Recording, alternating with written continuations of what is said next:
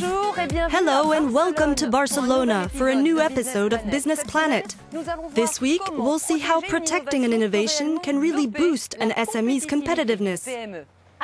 With me, Jakub Ramotsky from the IPR Help Desk, Europe's intellectual property rights help desk. Jakub, few entrepreneurs actually assert their rights. A recent study shows that only 9% of European SMEs own intellectual property rights. Those companies that do own intellectual property rights have over 32% more revenue per employee than the companies that don't.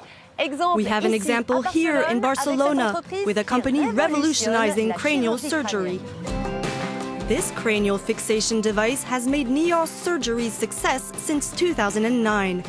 The 13-employee company is also about to market a clip to stitch intracranial aneurysms that's still top secret. It developed the device with EU funding and German partners, so it contacted the IPR Help Desk to lay out the terms of their collaboration.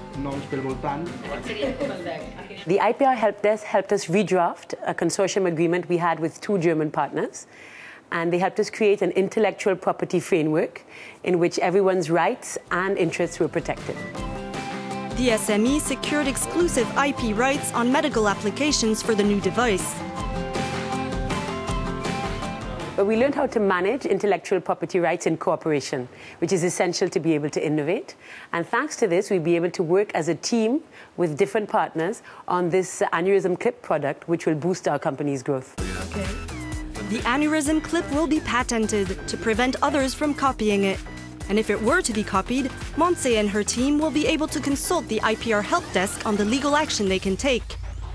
Jakub, if Montse wants to gain market share in Latin America or in Asia, who can she turn to protect and manage her rights? The European Commission launched 3 further IPR help desks, one in China, one in the region of Southeast Asia, and one in Latin America. Their experts advise EU SMEs on how to protect, enforce, and manage their IP assets in those regions.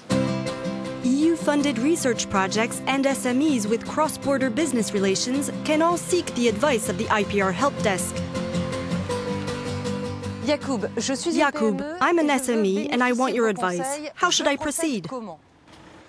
In order to receive our free of charge and confidential advice, all you need to do is to call us or send us an email, and we will get back to you within 3 working days.